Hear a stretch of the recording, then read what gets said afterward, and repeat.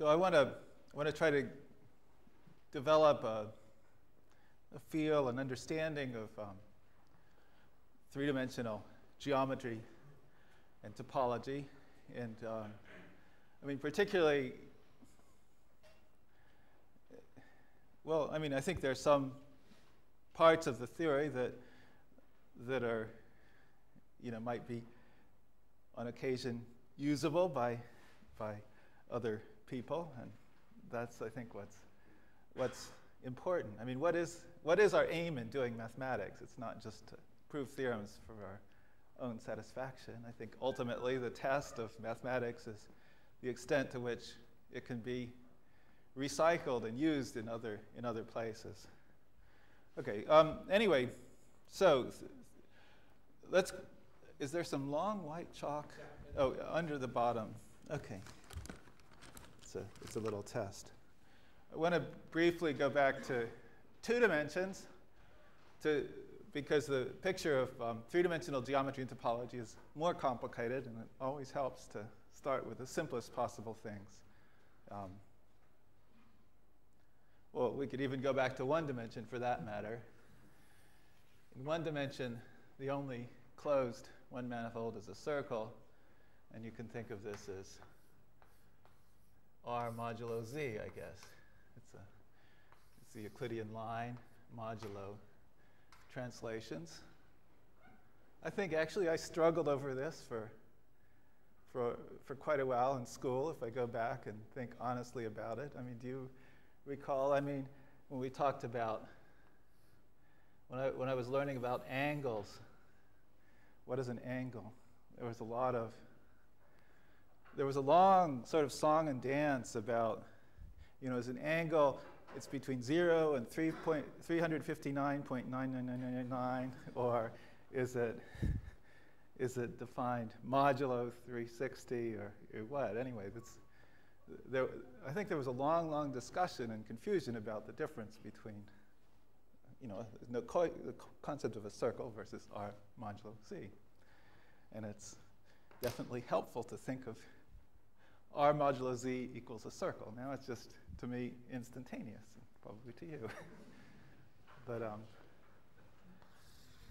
I don't think it was to my school teachers. Okay, that's 1 dimensions, just to show I can. Now we can get warmed up a little bit. Okay, 2 dimensions. So in 2 dimensions, there are more surfaces. There's more 2 manifolds.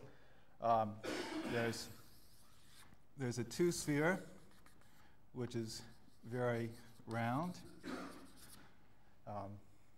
What does it mean to be very round? Well, it looks the same in every direction. Every point looks the same as any other point, but not only that, you can spin it around any point.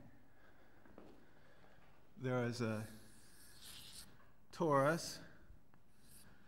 And this, I mean, in the 2-sphere is the locus of a kind of geometry. I mean, you're given 2 points. You can connect any 2 points by a straight line. There's a notion of spherical triangles. There's a whole sort of nice theory of 2-dimensional spherical geometry. So it is, in some sense, a geometry. Here's a torus T2, which is round.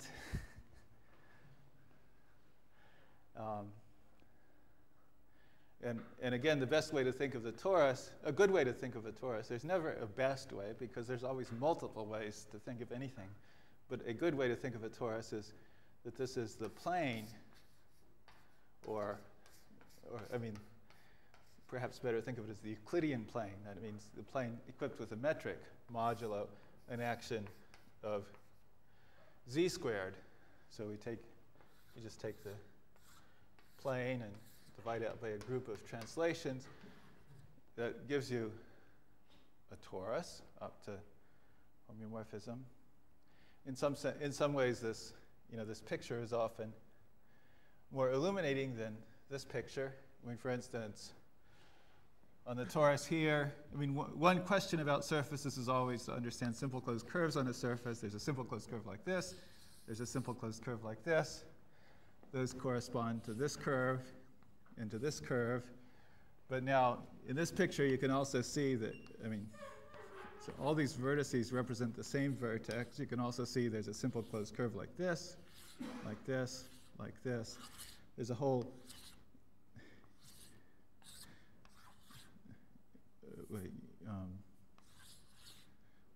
there's a whole range of these different curves. Over here, it's a little harder to see, even to see the curve that that goes diagonally on this square. It goes like this, or so on. Anyway, I mean, certain things are easier to see in the plane than on the torus, and I think this model is often used, for instance, in studying dynamical systems, where the configuration space can often turn out to be a torus, as in the Earth, Moon, Sun system.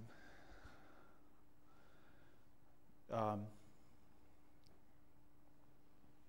then there's a whole sequence of other surfaces, the 2-hole torus, 3-hole torus. This sequence is the sequence of all closed-oriented surfaces. And now, so this is modeled on spherical geometry. This is modeled on Euclidean geometry. And all the remaining infinite sequences of surfaces are related to two-dimensional hyperbolic geometry, which one can think of as the geometry of the interior of a disk, where straight lines are these circles orthogonal to the boundary circle. In this model, this Poincare disk model of the hyperbolic plane, angles are correctly portrayed. Distances are not correctly portrayed. One way to think of the scaling for distances is that if you take a line like this, if you want to draw a railroad track in the hyperbolic plane, this diameter of the circle is an example of a straight line.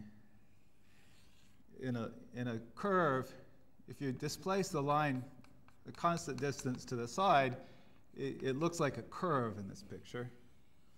I mean, it is curved in the hyperbolic plane also. So these are curves, a constant distance from the center line. And so to draw a railroad track, it would be something like this. You have to do this so the shapes between the railroad ties are approximately constant,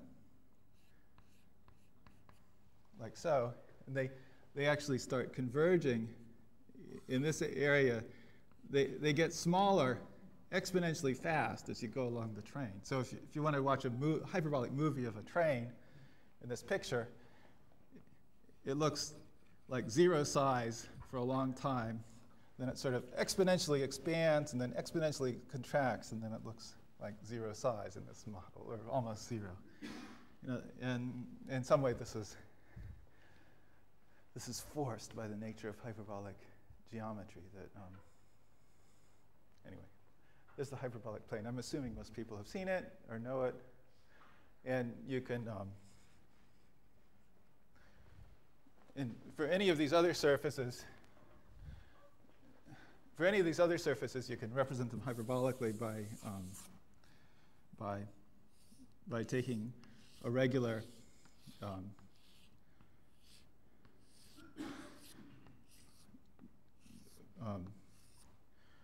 2g minus 2 gon. Anyway, or taking 4g, whatever. Anyway, you take some regular polygon, an octagon in this case, a 12 gon in this case. And you glue the sides. I guess it's 4g minus 4. 4g gon, thank you. 4g gon, right. You glue the sides sort of alternately. I mean, this one goes to this one. This one goes to this one. This one goes to this one. This one goes to this one. And so on. And that gives you topologically a picture of the surface. Fortunately or unfortunately, there's a lot of freedom in how you might do this. I mean, just as for the torus, you're not forced to take a square. You can take a parallelogram of any shape, and you obtain a torus. And the study of possible shapes for the torus is a very interesting and profound theory. And similarly, you can take you can take polygons of many different shapes to form hyperbolic structures for all these surfaces. But for right now, I guess the main lesson is that all these surfaces fit into one of three camps. They're Euclidean, they're spherical, Euclidean, or hyperbolic, where most things are hyperbolic.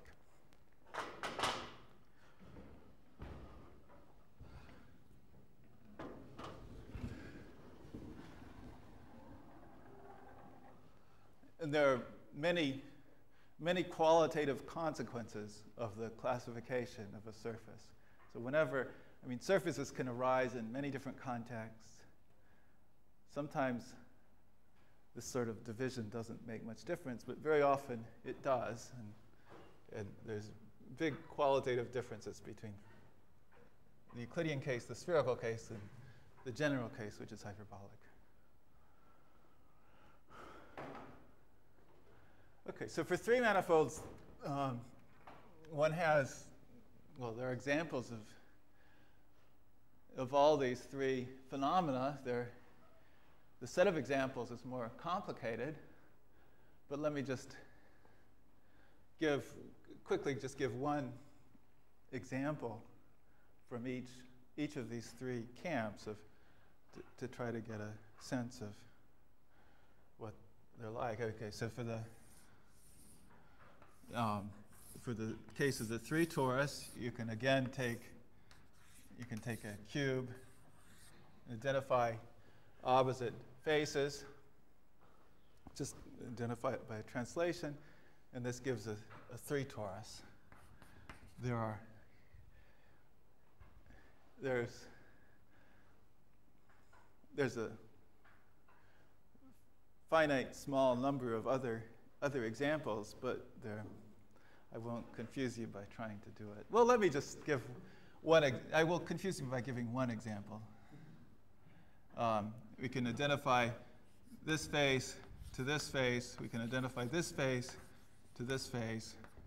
I mean, okay, the two sides, and the top and bottom, are just identified by translations. But now, and I'm going to identify the front face to the back face. But now, when I do it, I can take this face and glue it to this face with a 1/4 rotation. So this gives another example of some three-dimensional manifold obtained by identifying the sides of a cube. And this three-dimensional manifold also has a Euclidean structure. It has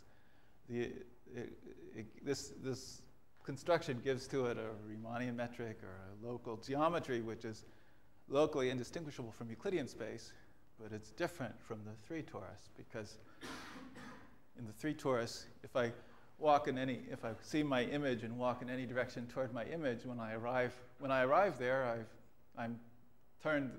If I'm not twisting as I go, I arrive in the same orientation. But in this particular manifold, if I go out, start at one wall and walk out to the other wall, when I arrive in, I'm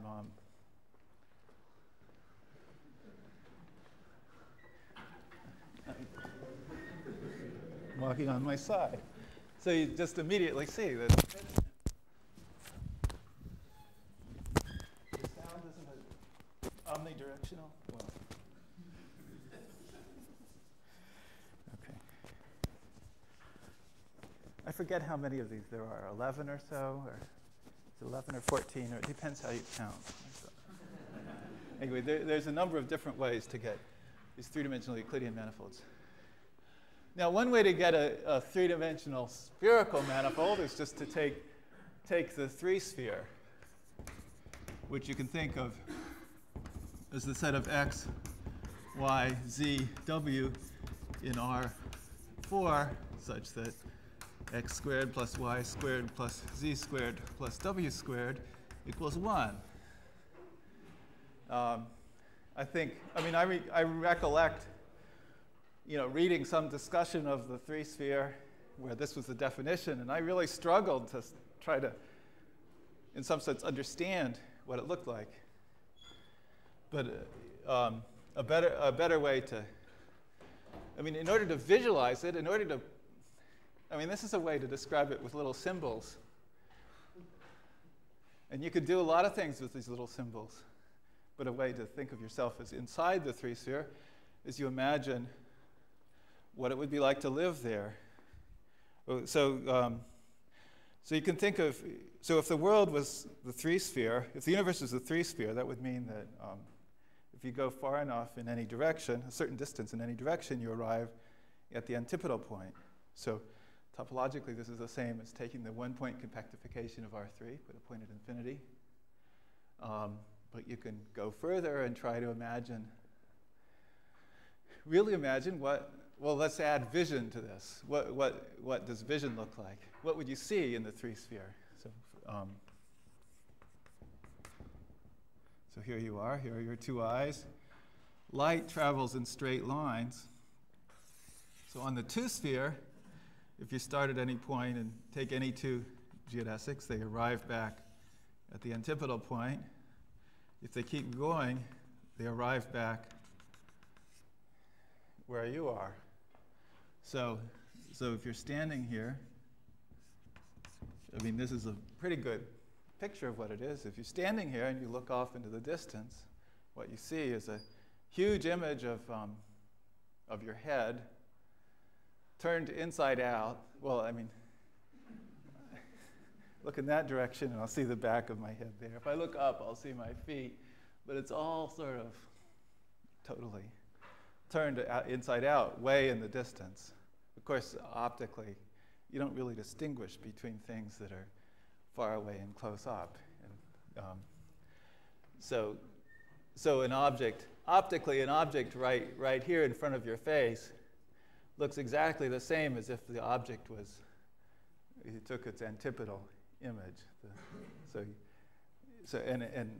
In fact, when you go to, when you try out these three-dimensional spherical flight simulators on graphics workstations like an SGI, you find it very, very confusing to try to distinguish between images that are near the antipodal point and images that are near you.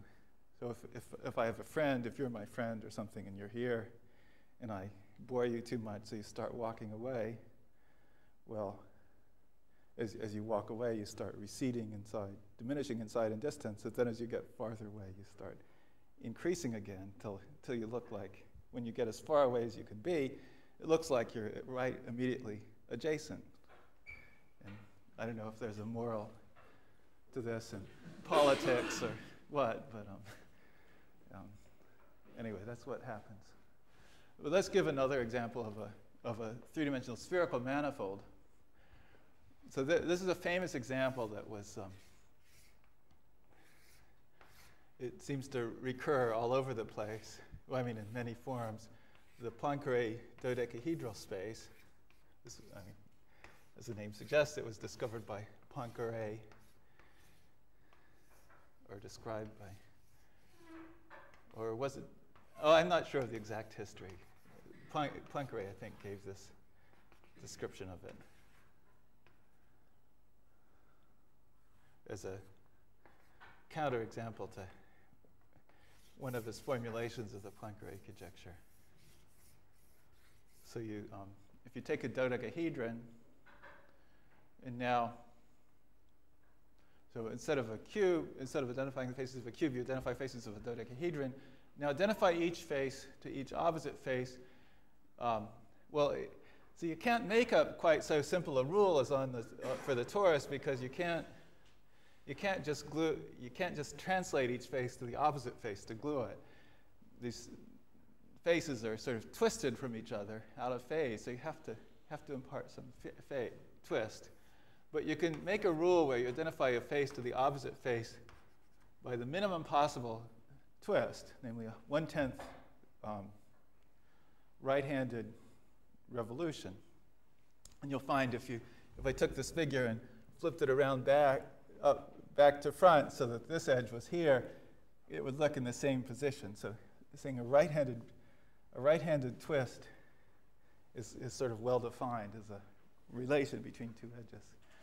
Do that for each of the pairs of faces. And this creates some three-manifold. I mean, just to show what's involved. And this is checking these gluing patterns is something that's very, very easy for computers, but gets confusing for humans. But anyway, I mean, here's how it goes. So this when you glue this face to the back face, this edge gets glued to this edge here. But now, but this edge is also an edge of, so it goes to A prime in the back. But this edge is also an edge of this face. And this face in the front top gets glued to the face at the bottom back by, again, a 1/10 right-handed twist. And what does that 1/10 right-handed twist do? It sort of, it goes down and twists as little as possible. So that edge also gets, so when you glue this face to the face at the bottom, it takes that edge to that edge. But now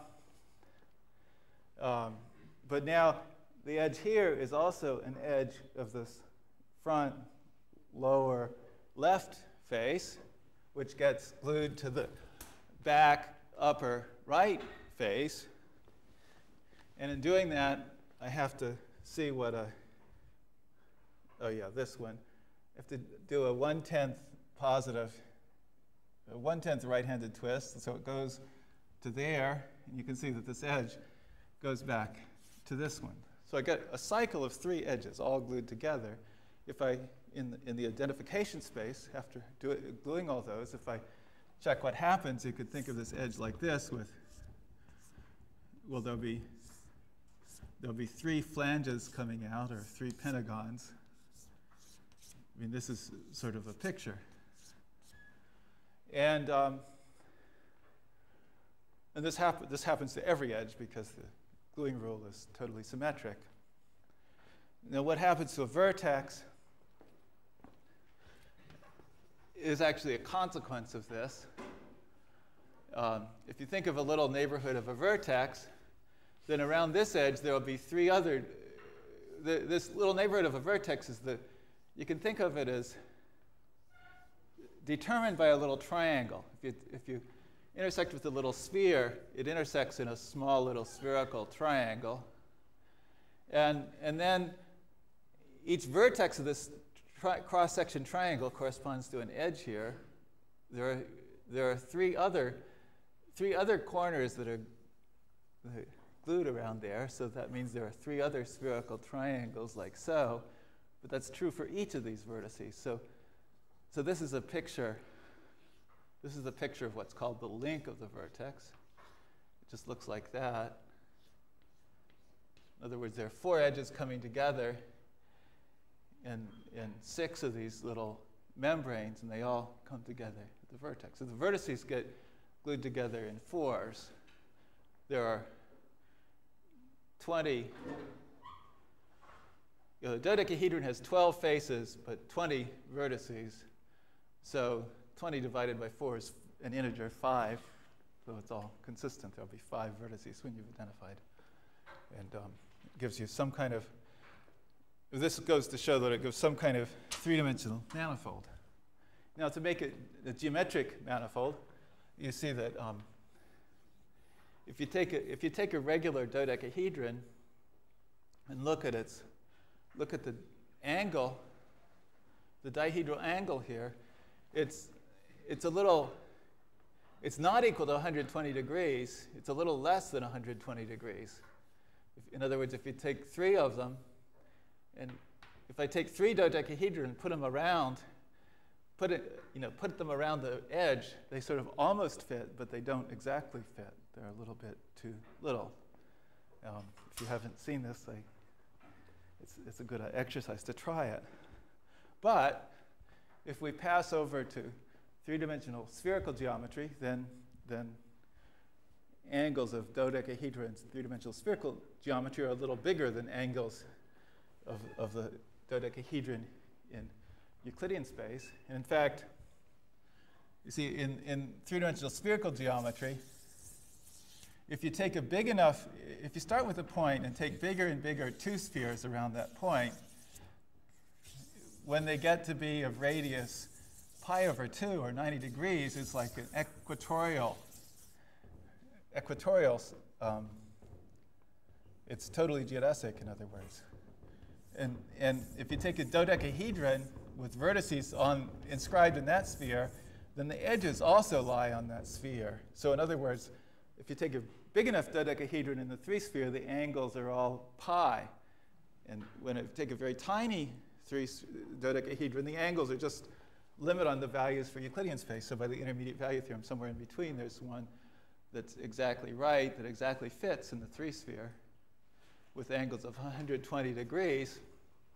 Now you can take that very dodecahedron and glue the opposite faces together in this pattern, and it gives you a spherical structure. It gives you a structure for that manifold that will make a space that locally is indistinguishable from the 3-sphere, but globally it's different. And another way to say this is that if you take this dodecahedron, right, if you're standing in this manifold and suppose you haven't totally erased the walls, but you make them out of glass, you look at it, it's indistinguishable from what it would be like inside the 3-sphere itself, but where you pack the 3-sphere with copies of a dodecahedron of 120-degree angles.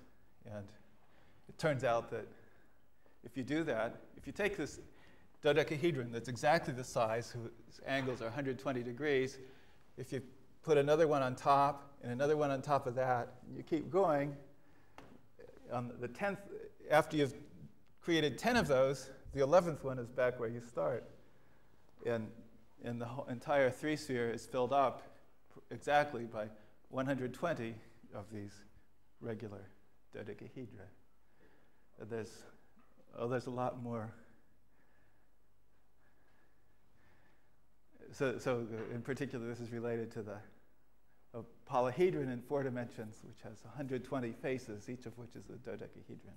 There's a lot of lore related to this, a lot of beautiful pictures, but it's just one example of.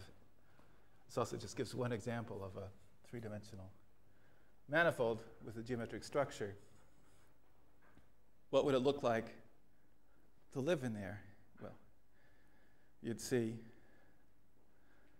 If you live there, you'd see 120 images of any object, exactly 120, except that in pairs, some of them would be identical to each other.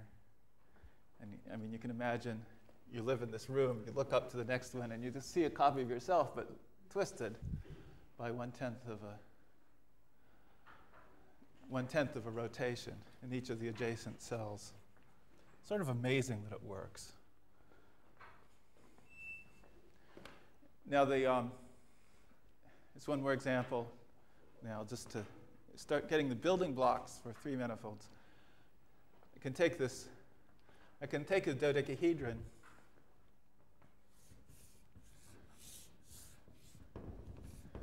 and now there are many other possible rules for identifying sides of the dodecahedron that will give three-dimensional manifolds. And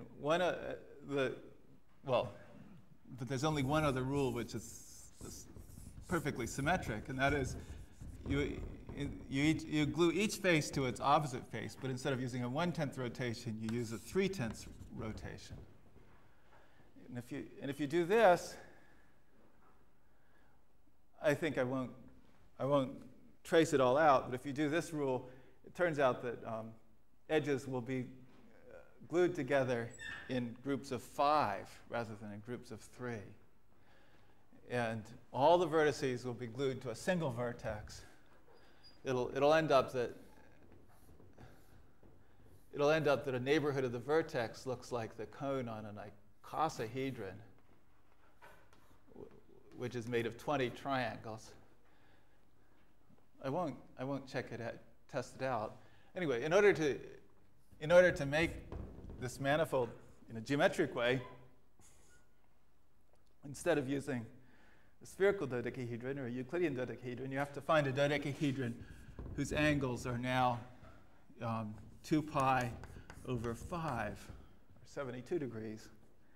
And to do that, you use the fact that in three-dimensional hyperbolic geometry, angles are a little less than they are in Euclidean geometry. It's sort of opposite from how it goes to the three-sphere. And I'm having trouble drawing it. Anyway, if you take the biggest possible dodecahedron, its angles are 60 degrees, it turns out. If the vertices are all the way out on the sort of sphere at infinity. Anyway, somewhere in between there's some dodecahedron here whose angles are 72 degrees in three-dimensional hyperbolic geometry. And you can create this space. You can make a hyperbolic manifold out of this space. This is called the Seifert-Weber dodecahedral space.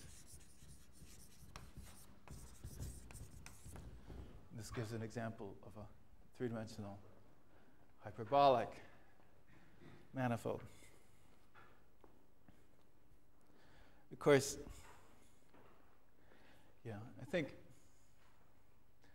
it may seem like these examples are very special, but it's just that the examples that are simple, the simplest examples to construct are simple, so they're special.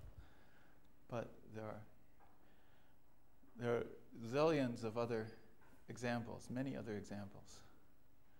And to start, I want to start building up the more general theory of three-dimensional geometry and topology.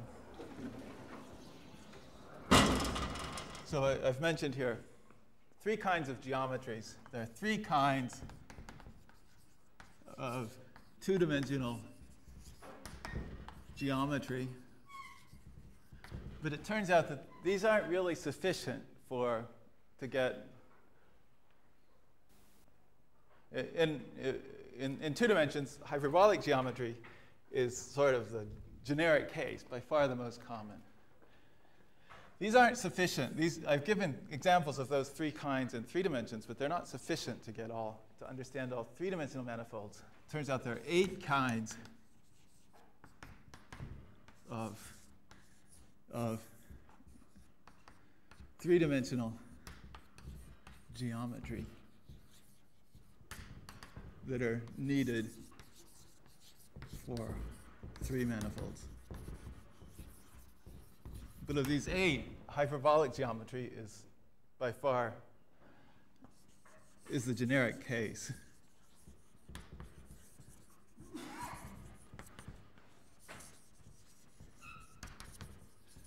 In a way, it would be nicer if there were 89 kinds of geometry, because then it wouldn't be necessary to talk about all the other 88. See, 8 is a small enough number that if you don't say anything about it, it seems like you're being cheated, I guess. I'm going to briefly say what the other ones are. So there's Euclidean geometry, spherical geometry, and hyperbolic geometry. These are three-dimensional ones. Now, all the other kinds of geometry, these are the 3 kinds of geometry that are totally homogeneous and isotropic. In other words, these geometric spaces, they're homogeneous spaces. So you could say Riemannian geometric homogeneous spaces, but they have the property that they look the same at any point and at any direction in that point, and you can also twist in any direction. I mean, the group of isometries in each case is 6-dimensional. The other ones are all somehow built up from 2 dimensions. So for instance, there's the geometry of the 2-sphere cross the line. And there's essentially one 3-manifold, or there's essentially one or two three manifolds that need this kind of geometry. Namely, if you take, well, I mean, basically, if you take the two-sphere cross the circle, this is equal to S2 cross E1 modulo a translation. So in order to be complete, you kind of need this geometry, but it's not nearly as important. There's also two-dimensional hyperbolic geometry across a line.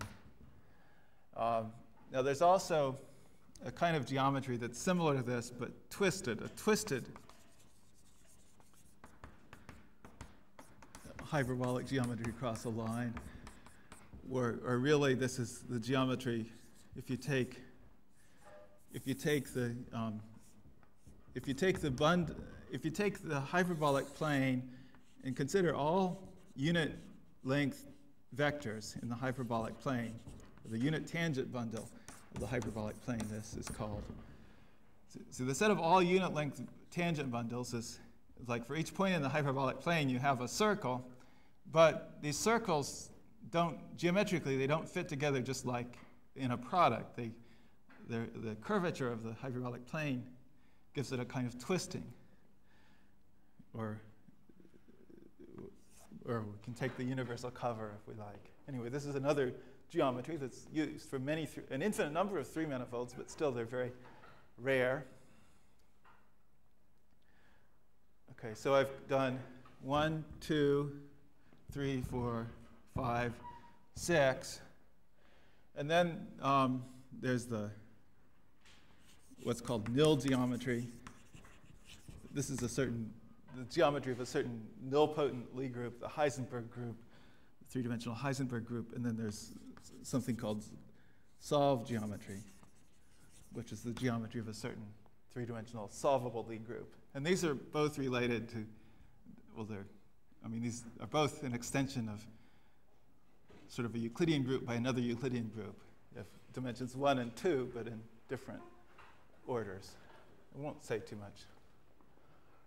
Okay, so those are 8 kinds of geometry you need to understand three manifolds. And the conjecture is, I think, pretty well supported by evidence by now, that all three manifolds can be built up from these 8 kinds of geometry.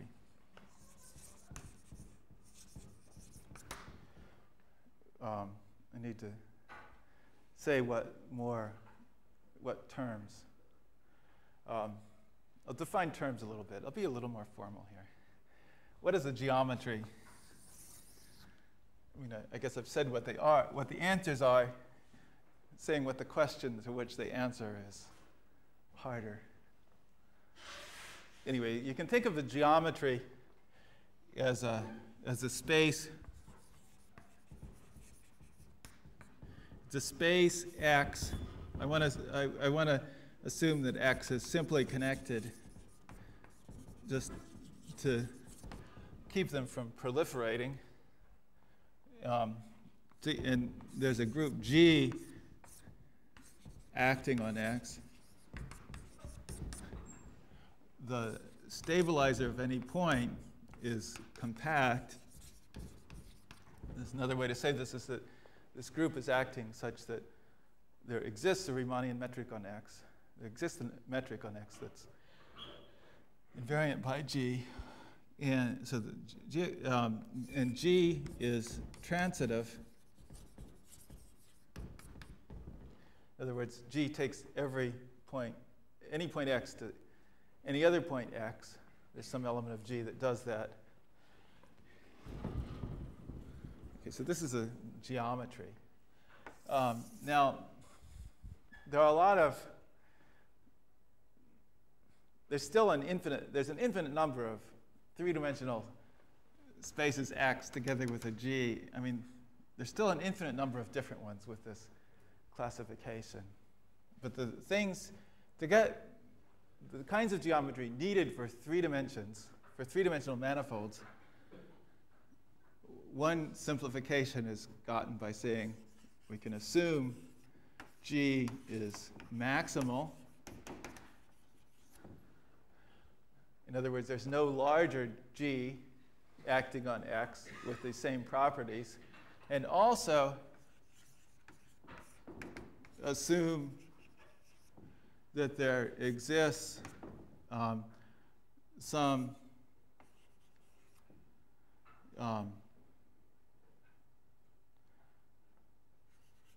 subgroup, well, it's a discrete subgroup gamma in G such that X modulo gamma is a compact 3-manifold. In other words, there's actually an infinite number of different G's that have the property that they're not suitable for modeling any possible 3-manifold. They're not a geometry that works for 3-manifolds. But if you put on these two conditions, then it turns out there's only 8 answers, only 8 different kinds of geometry. And the conjecture is that these 8 are sufficient for building up all 3-dimensional manifolds. Building up, well,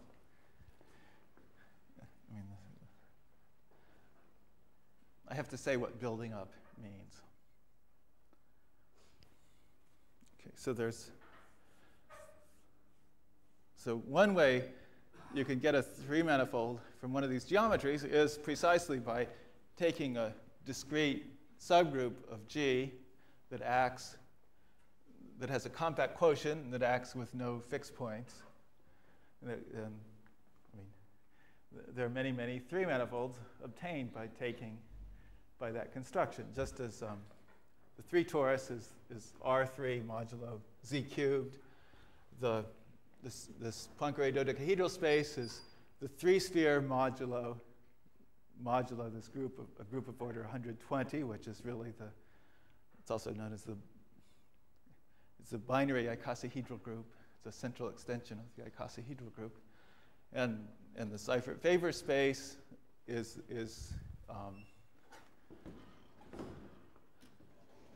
the Seifert-Weber space up there is hyperbolic 3 space modulo some infinite group. So you get, by taking these 8 kinds of geometry, there's a certain set of discrete groups that act on them that give many 3-manifolds. And for all but hyperbolic 3 space, you can exactly classify. You can give a very explicit classification of what all the possible groups are. But that's not. But to build up 3-manifolds, you need more operations than just that. So I want to describe.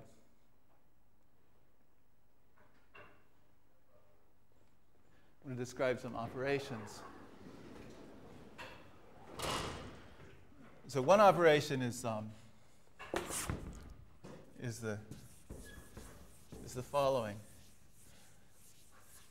We could take one 3-manifold, for instance, the 3 torus. Well, okay, I'll bring these back down. We could take one 3-manifold, for instance, the 3 torus. We could take another 3-manifold, for instance, this Poincare dodecahedral space, and you can form the operation known as the connected sum.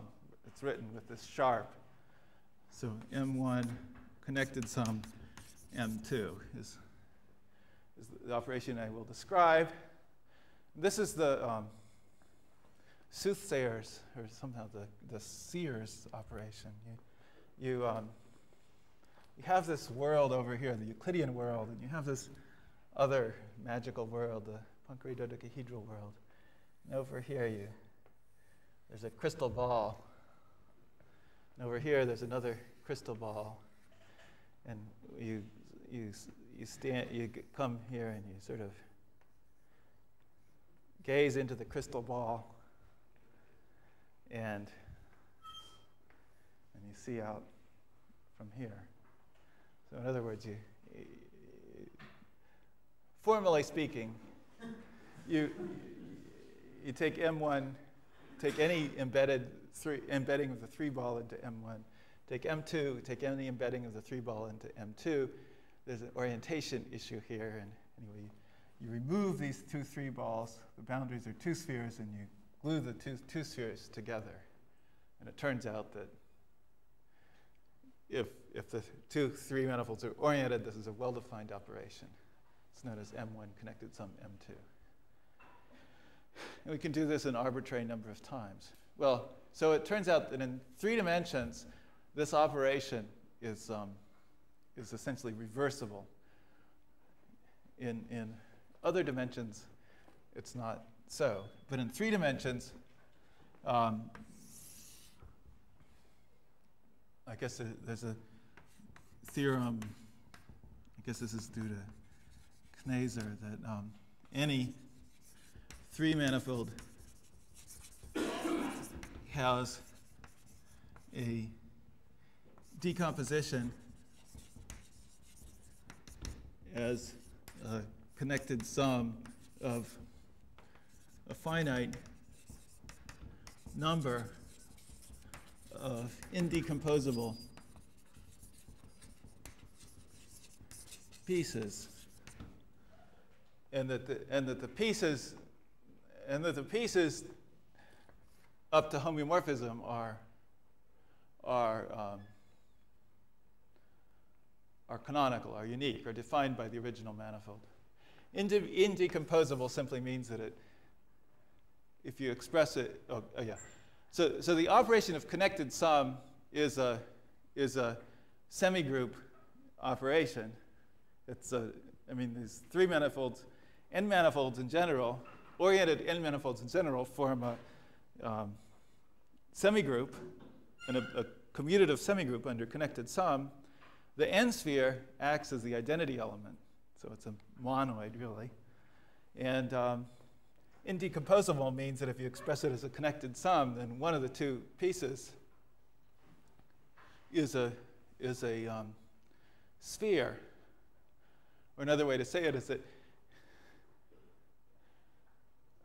that's good enough. That's how I'll say it. So in other words, in 3 dimensions, if you look at the monoid of 3 manifolds under connected sum up to homeomorphism, well, every element has infinite order, and they commute. Anyway, there's a canonical set of generators. It's just the free monoid on free commutative monoid on an infinite set of generators, namely these indecomposable pieces. So these are called prime. A 3 manifold which can't be decomposed into connected sum is called prime, and it's an analogy to integers under multiplication, which form a monoid of exactly the same structure, which is it's isomorphic to this. So the problem of understanding 3 manifolds then reduces to the problem of understanding prime 3 manifolds. So the things which are not prime never have these, well, except with one exception, they never have a geometric structure. The one exception is P3 connected sum, the real projective 3 space connected sum real projective 3 space has an S2 cross S1 structure. Other than that, they never have a geometric structure. So we may as well just look at prime 3 manifolds. Okay, so this is the first sense. But there's another operation to complicate life. It's analogous to this prime decomposition, but it uses toruses, or uses Euclidean 2 manifolds. So in some way, the hyperbolic geometry is generic. This prime decomposition says anytime you find an essential, like 2-dimensional spherical submanifold of a 3 manifold, it says something about the 3 manifold. That gives rise to this prime decomposition. So, if I had this connected sum of a torus and a Poincare dodecahedral space. In order to undo it, I would search for a copy of the two-sphere, namely the surface of that crystal ball, and I want a two-sphere which doesn't bound a three-ball. That would say that it's essential, it fits in there. And if I find it, and if it chops the manifold into two pieces, then I chop. I get a decomposition. Well, there's another decomposition. The Jacob Scheele and Johansson decomposition, which is pretty analogous, but using Euclidean two manifolds instead of spherical two manifolds. In other words, given a three manifold,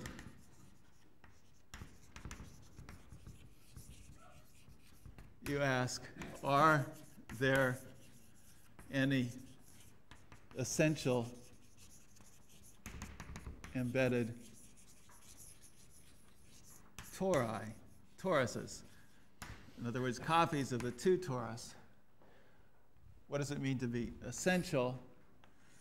Well, you can always embed a two torus like that as a little boundary of a solid torus. This is called not essential. This example is not essential because there's a curve on the two torus, which is the boundary of the disk in the three manifold.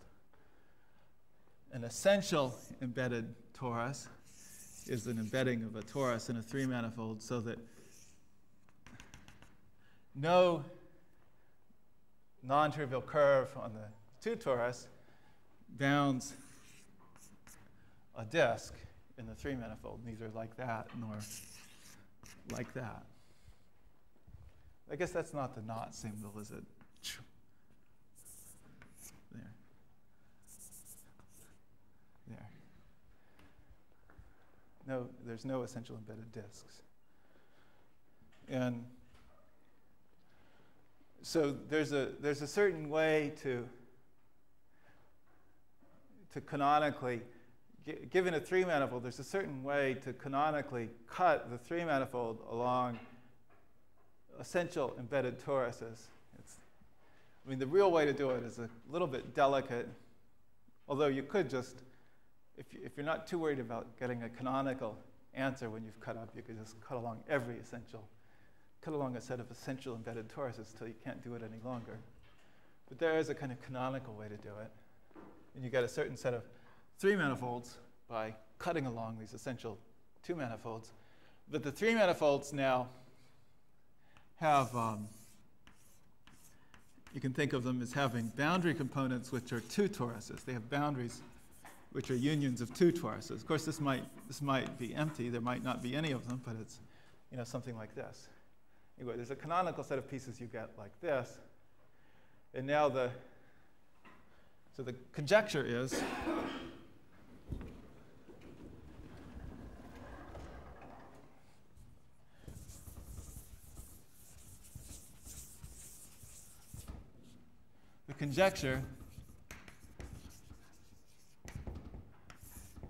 or the geometrization conjecture,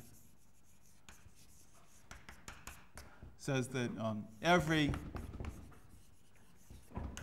piece obtained by the sort of prime decomposition, which is cutting along two spheres, followed by the torus decomposition,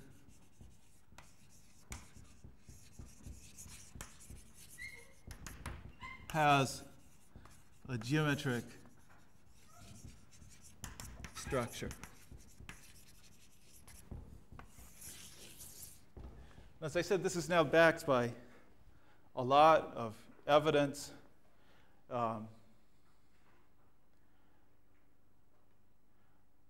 See, time is rapidly draining out of this late hour. Maybe I'll just give one example of a class of three manifolds for which you can say something where this is known to be true, and where it says something about the structure that's maybe visible. So an example where known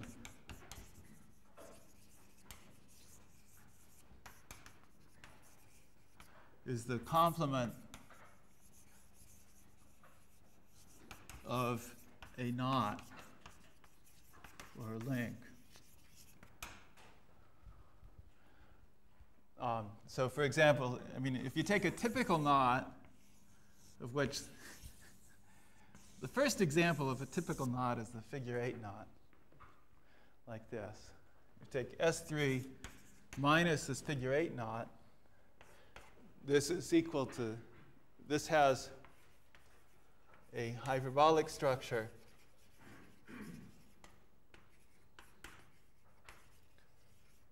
of finite volume. If you take, there's one simpler knot, namely the trefoil knot.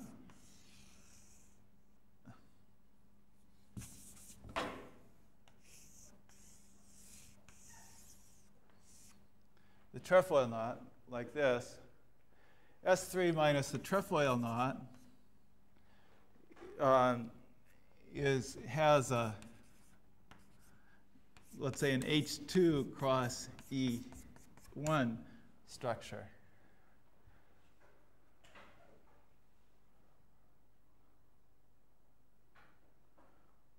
If you take something like this figure 8 knot and then take what's called the Whitehead double, that means you go like this.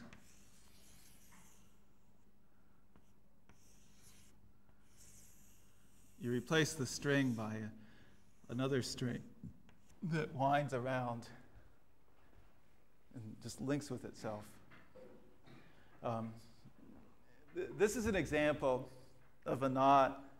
The complement of this knot has a non-trivial torus decomposition. Namely, you can find an essential embedded torus that winds around like so.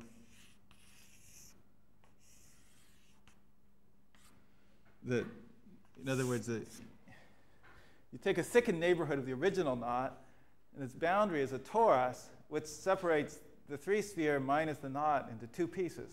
The outside is just equivalent to the complement of the figure 8 knot, and that has a, well, hyperbolic structure which one can, I mean, which has been written down, which can be fairly readily described. The inside part, inside this torus, is equivalent actually to, to see what it is, I can take this solid torus minus the knot. I mean, I can take the inner solid torus and embed it any way I like in the 3-sphere. In particular, I can embed it like this. And the solid torus here minus the knot is the same. I mean, this picture is homeomorphic to this picture. But now, the interior of a solid torus is equivalent in to the complement of a circle in the 3-sphere. So in fact, so that particular example is equivalent to the complement of this link made of two circles, one trivial circle like here and one that just links with itself. This is known as the Whitehead link. It also has a very explicit hyperbolic structure. This is an example of how the torus decomposition works. It's kind of rare, in fact, that you can decompose a knot, that the complement of a knot decomposes in this way. This instance, it's called a satellite knot. The theorem about knots, if you want to be perfectly explicit, is that if you have a knot, then if it's a satellite knot, the torus decomposition is non-trivial. If it's a generalization of this, I mean, this trefoil knot is a special case of a knot which can be put on the surface of a torus, like those curves I was talking about before. Well, that's a bad example, but this is a curve which winds twice around the torus, the short way, while twice around the long way, while 3 times around the short way. So in general, a torus knot always has a structure which is like an H2 cross E1. So if you have a knot which is not a torus knot and which is not a satellite knot, in other words, it doesn't wind around the bigger knot like this, then the theorem says its complement admits a hyperbolic structure of finite volume. And there's some really nice computer programs that work on just about any computer, but in particular on a Macintosh, that you can draw a picture of the knot, and it will find it for you. And from the picture of the hyperbolic structure, you can identify the knot. Well, thanks. Any questions for today? I'll say more tomorrow. Why are there only a countable number of prime irreducible? 3 manifolds. Well, if you take 3 manifolds to be, I mean, it turns out every 3 manifold has a triangulation, but it can be decomposed into tetrahedra. And there's only a countable number of ways to glue together tetrahedra. I mean, I'm really talking about compact things, although, yeah, for non-compact things, there'd be an uncountable number of practically any kind of manifold, even surfaces. But I'm talking about compact ones. There's only a countable number of ways to glue together tetrahedra. Other questions?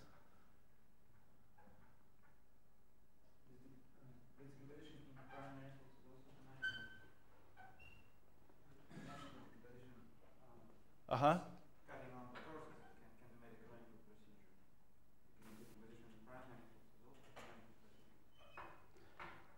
Let's see the. Yes.